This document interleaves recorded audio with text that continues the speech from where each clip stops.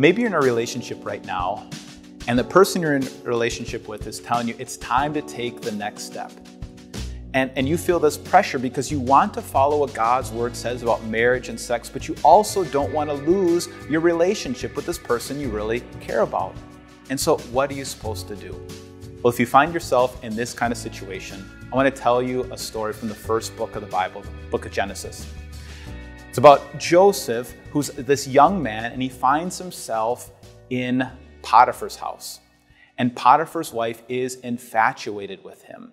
And she tells him that she wants him to come to bed with her. Now, he's in a very difficult situation because if he sleeps with her, he's going to get certain protection and privileges. She's probably going to take care of him. And if he denies her, he could lose his job or even go into jail. And so it seems logical that he would sleep with her, and yet he denies every one of her requests. And he tells us why. One time when she corners him, he says this, "How could I do such a wicked thing and sin against God?" You see, Joseph calls this sex outside of marriage. He doesn't just call it an opinion, his own idea. He says it's a wicked thing against a holy God.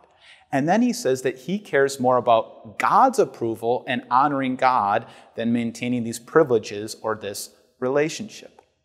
If you're in this kind of situation, I want you to follow Joseph's example. Call sex out of marriage for what it is. Joseph said it is a wicked thing. See it as a sin against God. And remember that you are called to honor God even above any of your earthly relationships. Now finally, when Joseph is cornered, he decides the only thing he can do is flee the situation and get out of there. And maybe that's where you're at right now. If you continue to get pressured into sex, maybe it's time to leave and move on. I know this isn't easy, but you are not alone. Jesus is with you. He will walk with you through these relationships. Continue to be faithful to him. Let's pray.